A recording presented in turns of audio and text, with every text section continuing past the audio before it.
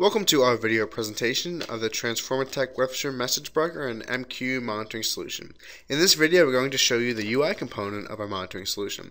Our solution is a multifaceted approach to monitoring by providing alerts and warnings on your most critical queues, channels, execution groups, and message flows. We also show you how you can become proactive to the issues that are taking place in your systems by providing email notifications the second a threshold is reached or an event alert takes place. We also have the ability to work as a standalone, or we can tie in with different enterprise monitoring solution to give you comprehensive monitoring to your entire environment.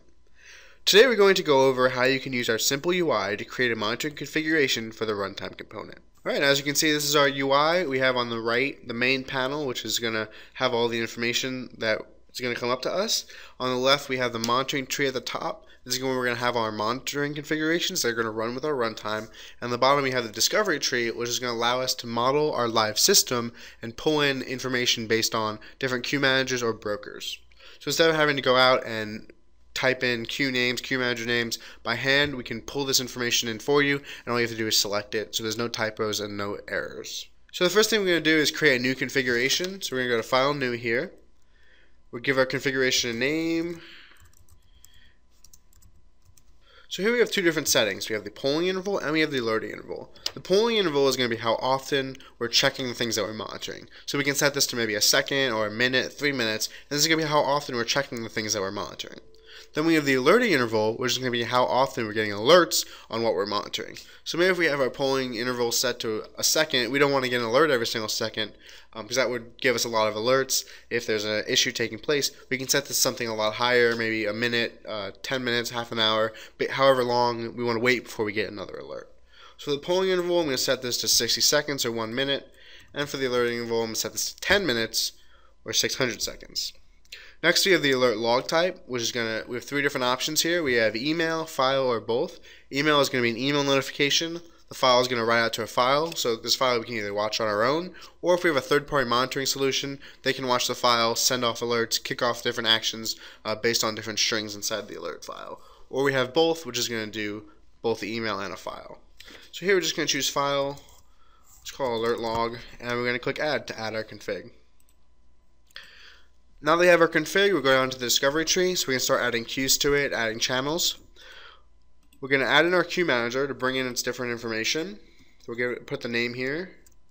We're going to give it the server address. Right now we're just going to use localhost. Of course, we can put in any IP address to connect to a remote queue manager as well. We'll give it the port number. And here we have the server con defaulted, but of course if you're using another channel for authentication or security, you can put this in here and we can work with that as well. So all you have to do now is hit add. It's going to go ahead and add this to our discovery tree. Alright, so now we can see the queue manager and we have all of its queues and channels. So we want to start monitoring, start building a monitoring configuration. All we have to do is choose a queue. We'll give it an alert depth, the threshold that we want it to get to when it starts alerting. And all we have to do is hit add, choose which configuration if we have multiple ones that we want to add it to. And we can go ahead and see at the top of the monitoring tree that this has been added for us. Or we can check on its status. So we see here that it's giving us a green status because the alert depth 10 is much higher than the current depth of 0. Now this would give us a yellow indicator if it was 80% of the alert depth. So for in this case, an 8 in the current depth. Or it gives us a red if the current depth is above the alert depth. And on a red or a yellow, it's going to send off an alert to us. Next, if we want to add a channel, we can go down to the discovery tree. We can click on the channels, choose the channel we want. All you have to do is hit add, choose our configuration, and it's going to get added to our monitoring tree. So we'll go down and look at this channel status.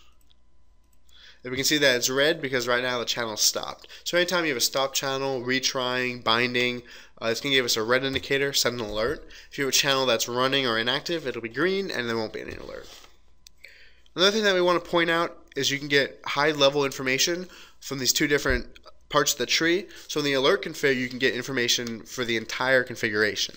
So here we have a red indicator because there's an error somewhere on a queue manager. So all you have to do is hit this button to view the different queue managers that have errors. So we can see that's QM1. So we can go to that queue manager to get more detailed information. We see that we still have a red indicator. We have three buttons here. One to check the error queues. We don't have any.